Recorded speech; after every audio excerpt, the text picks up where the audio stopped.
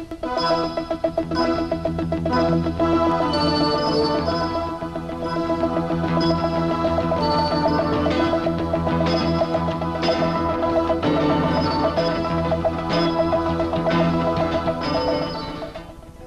videotape will show you some of the tools and instruments used in laying out work for machine operations. You will also be shown the procedure to follow when doing semi-precision and precision layout of a workpiece. The quality of workmanship in machining depends a great deal upon the care and accuracy exercised in laying out the work. After viewing this tape, you will be able to write down the safety precautions you should take when working in the machine shop, write down the names and uses of layout tools, and write down the procedures you should follow when making semi-precision and precision layouts. You must remember that accidents don't just happen. People cause accidents. To protect yourself as well as others around you, take these safety precautions. Always wear your safety glasses. Keep your sleeves rolled up above the elbows. Remove jewelry such as rings and watches. Keep the area around you neat and clean. And many of the layout tools have sharp points, so handle them with care. Layout is a process of making reference marks on a workpiece before you start machining.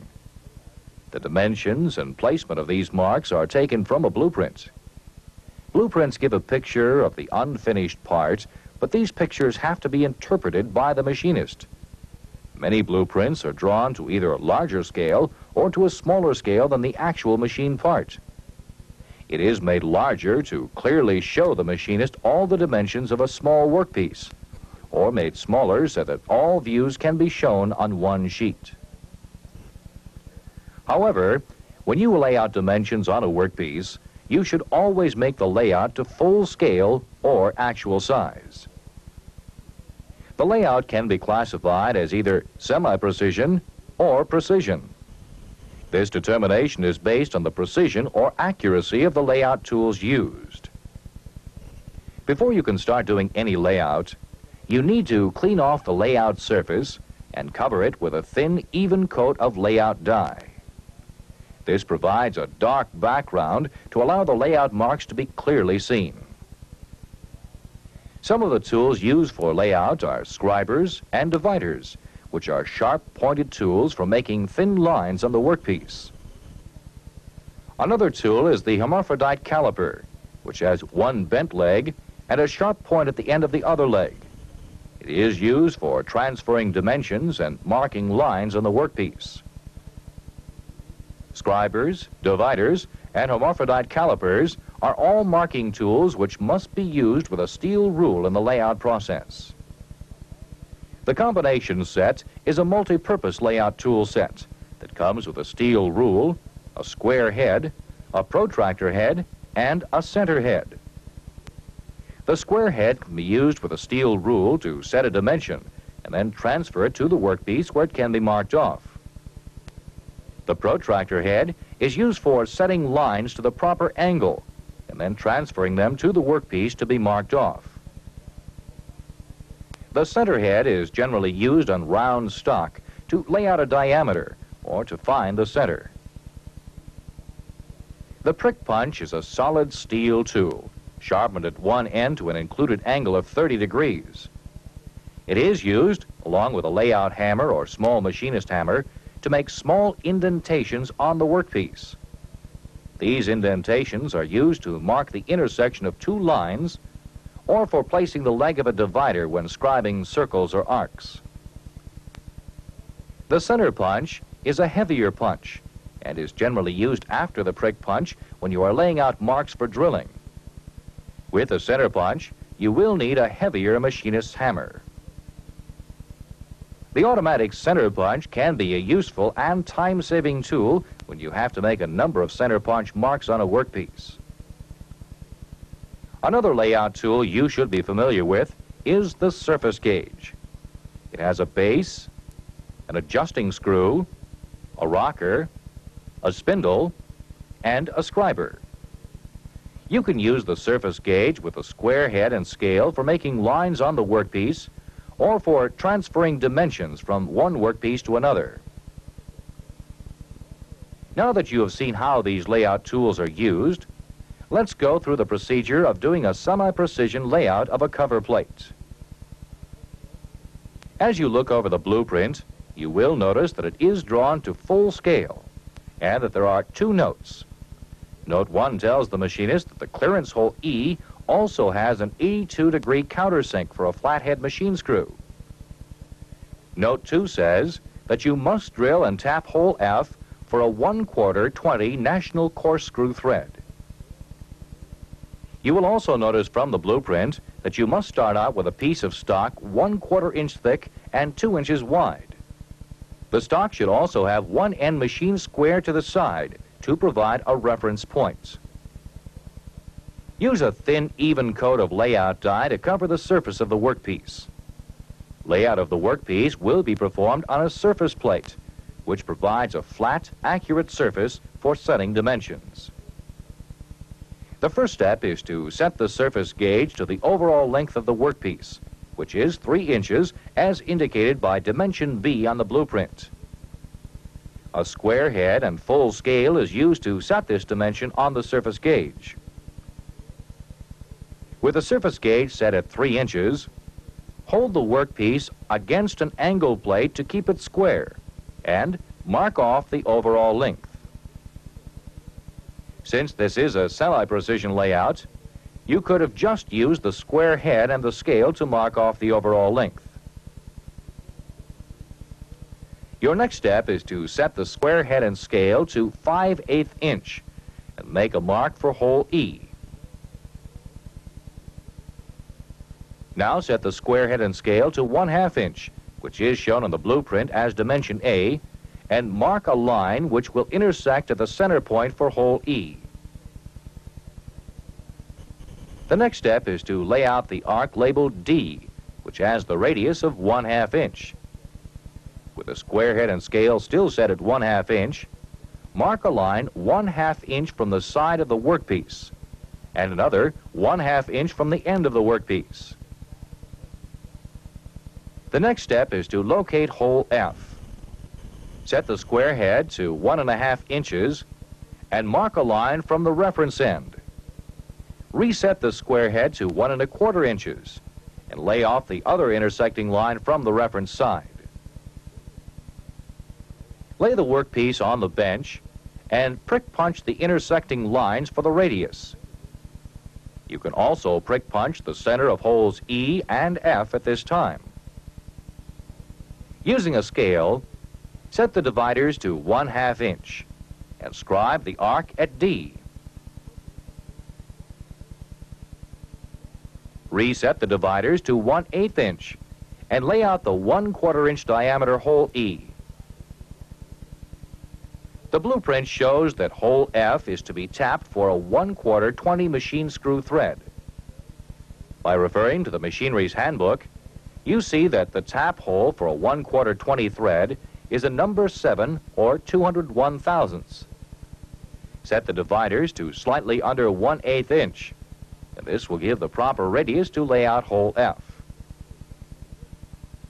Don't be too concerned about estimating the radius of hole F, since its accuracy is determined by the center point. The tap drill will drill a hole of exact size for the tap. The next step is to lay out the notch in the corner. Set the square head and scale and mark a line 1/2 inch in from the side of the workpiece. The blueprint shows that dimension C is 1/4 inch. Since this dimension must be laid out from the reference end, you have to set the square head and scale at 2 3/4 inches. You arrive at this dimension by taking the overall length, 3 inches, and subtracting C, which is 1/4 inch, to end up with 2 3/4 inches. Mark the line with the scriber. The final step is laying out the angle.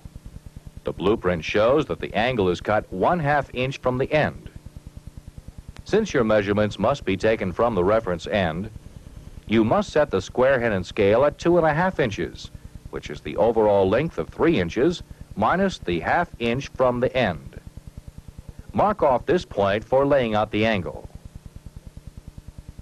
Now, replace the square head with a protractor head. The blueprint shows that angle H is at 30 degrees from the side of the workpiece.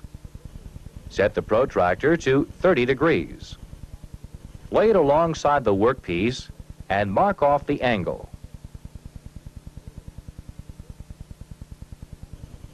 You have now completed the layout of the workpiece to the exact dimensions indicated on the blueprint, and they both look the same. This layout is called a semi-precision layout, since the smallest dimension on the scale was 1/64 inch. To do precision layout work, you need additional layout tools and instruments. Let's look at some of these precision tools.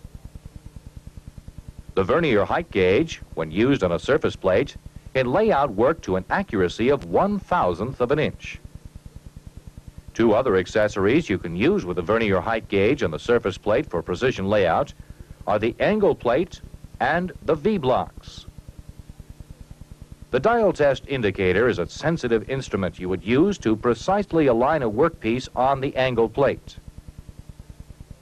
A sign bar and gauge blocks are used on the surface plate for the precision layout of angles or for checking the specifications of machined parts. We will do a precision layout for the same cover plate that was laid out previously.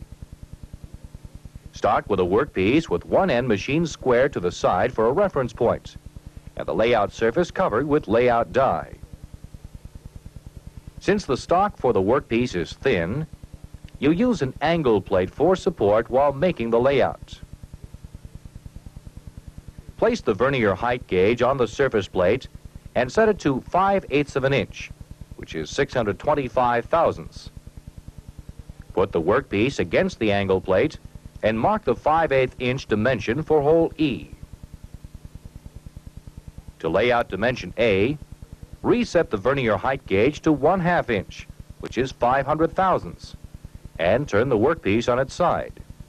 You can now mark off this dimension to locate the center of hole E.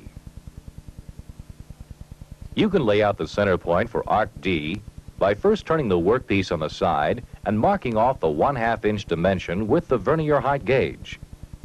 Then turn the workpiece up on the end and mark off the other intersecting line. Hole F is located 1.5 inches from the reference line. So reset the height gauge to 1 inch, 500 thousandths, and mark off this dimension.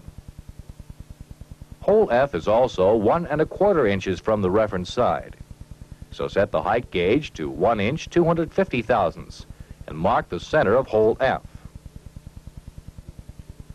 Lay the workpiece on the bench and use a prick punch and small machinist hammer to mark the intersecting lines for holes E and F and radius D.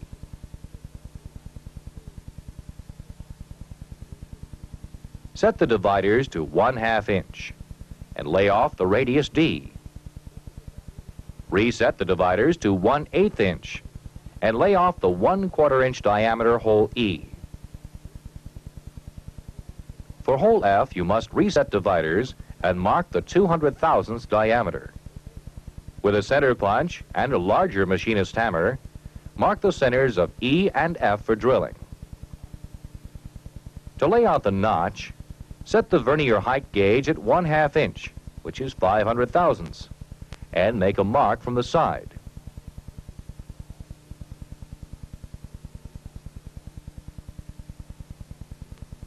Reset the height gauge to 2 3/4 inches, which is 2 inches, 750 thousandths.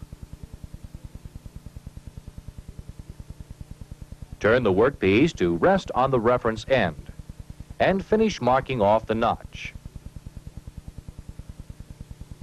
Reset the vernier height gauge to 3 inches and mark the overall length of the workpiece.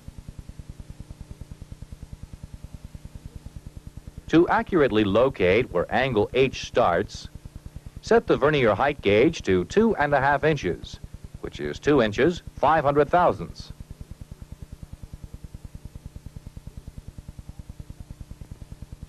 Mark a line on the workpiece.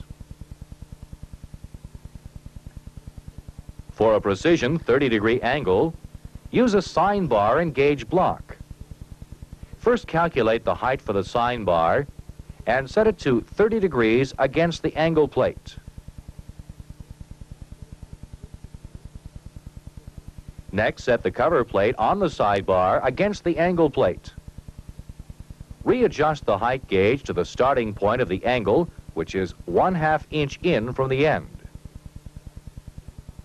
Now mark this angle.